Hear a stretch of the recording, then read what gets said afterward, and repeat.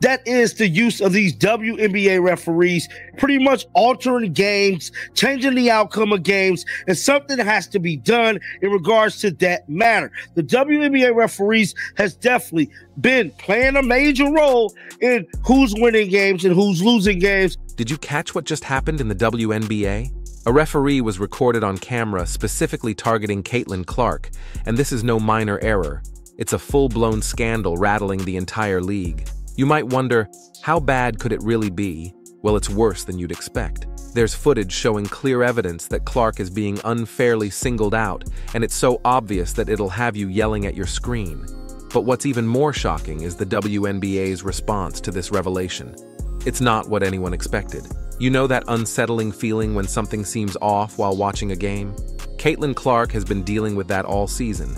It's like she's playing with a target on her back, and the refs are just ignoring it. She got landing zone fouls at least 5 times that weren't called. She got the Kennedy Carter one that was called as a normal foul on the day. The eye poke, even if you believe it wasn't intentional, it's still a flagrant one. The Alyssa Thomas shoulder barge to the face, like there were a lot of blatant flaggers that weren't called. Let's discuss Clark's so-called special whistle. And trust me, it's not the kind anyone would want. It's the type that stays silent when it should be sounding, allowing her opponents to get away with rough play while Clark is left questioning what she did to deserve it. It's the kind of officiating that has fans scratching their heads and yelling at their screens.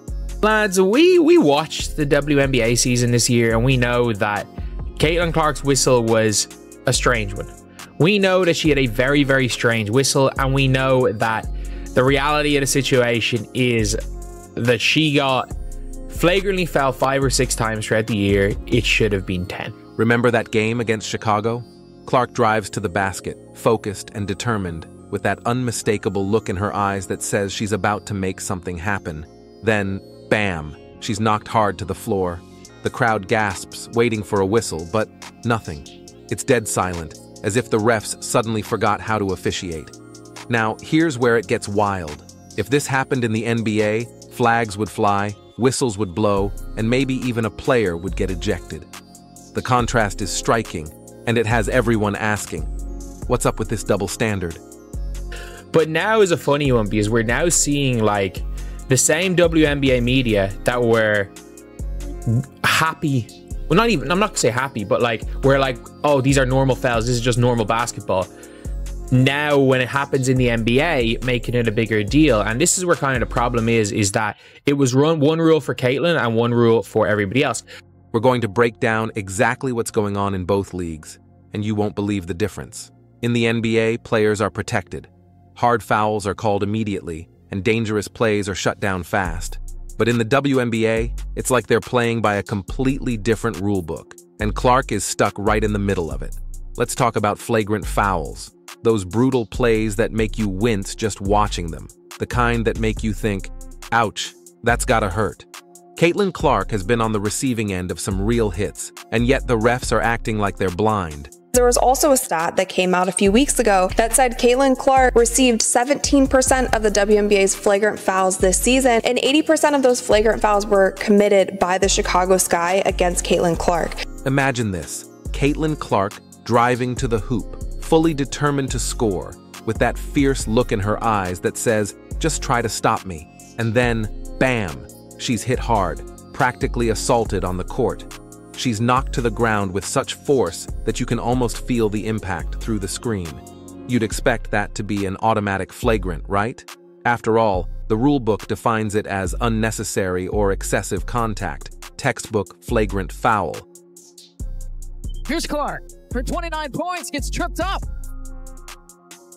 Now, the Fever really stretched out this one in the second half as we look at Diamond DeShields and Caitlin Clark. And Diamond with... Brace yourselves, because what happened next is unbelievable. The refs, they just shrugged it off. No whistle, no call, absolutely nothing. It was as if they were watching a different game altogether. Can you believe it? Clark's on the floor, likely seeing stars, yet the game continues like nothing even happened. Meanwhile, the crowd is going wild, stunned by the lack of action from the officials. Calls like this should be made, should be reviewed. People should know right off the bat. It shouldn't be the first round of the playoffs that players think that they can still do this kind of thing to Caitlin Clark, to Angel Reese. When Alyssa Smith basically choke slammed Angel Reese, that should have been nipped in the bud so fast. Here's the shocking part. This isn't just some isolated incident. We're going to take you through a string of plays that make it look like Clark's got a target painted on her back, with the refs letting it slide every time. Think back to that game against the Sky. Clark's charging toward the basket, and then bam! Diamond DeShields slams into her so hard, it feels more like a brawl than a basketball game. This one that we see right here that I believe should have been a flagrant foul was not called that. So there have been cheap shots, there have been hard fouls, there have been other plays that haven't even been called flagrant fouls. But when you have the face of your league getting nearly 20% of all flagrant fouls called against her, that is an issue. And that's not just an issue that the players have to work out. That is from top down. That goes to the commissioner level. Like, that is the level that needs to control these kinds of things. And the refs? They're just standing there like they're waiting for a bus. No call, nothing. It's unreal, but it gets even wilder. You know DeWanna Bonner? She pulled a move on Clark that'll make you wonder if you're watching basketball or WWE. Picture this. Clark's going up for a three-pointer in a playoff game. The crowd's on their feet. It's a crucial moment. And what does Bonner do? She undercuts Clark. Or get into it. Oh, yeah. It's a blatant, flagrant foul. The kind that could end a career. And the refs? They're acting like they forgot their whistles at home. You might be thinking, come on, maybe they're just letting them play. But this goes beyond physical basketball. It's downright dangerous. These are plays that could seriously injure someone. And it's not just the fans who are noticing. Players, coaches, and even commentators are speaking up, calling for stricter enforcement of the rules. I feel like the WNBA should be even softer and even stricter rules when it comes to fouls, even more so than the NBA. Social media has been buzzing after these games, with people highlighting the missed calls. They're comparing it to the NBA, and the contrast is striking. In the NBA, hits like these would result in players being ejected faster than you can say, technical foul. Fans are sharing posts like, in both cases, the players should be ejected. This was bad refereeing. The media afterwards was biased. The refs in the W can learn a thing or two by watching NBA games. What's really intriguing here is that it's not just about the missed calls. It's about what they represent. Why is Clark being targeted in this way? Is it because she's too dominant on the court? Are they trying to toughen her up? Or is there something more going on? The real question is this how the WNBA treats its top players, allowing them to be knocked around without consequence?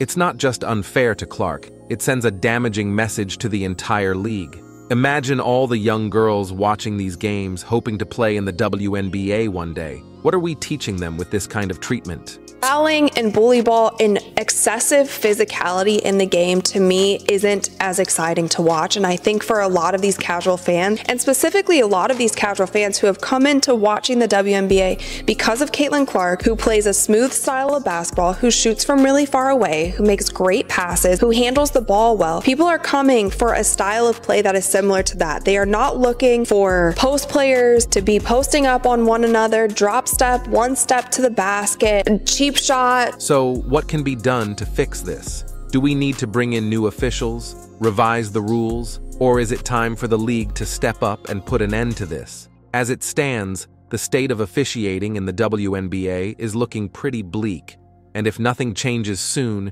we could be facing more than just bad calls. We might be looking at a serious threat to the league's future.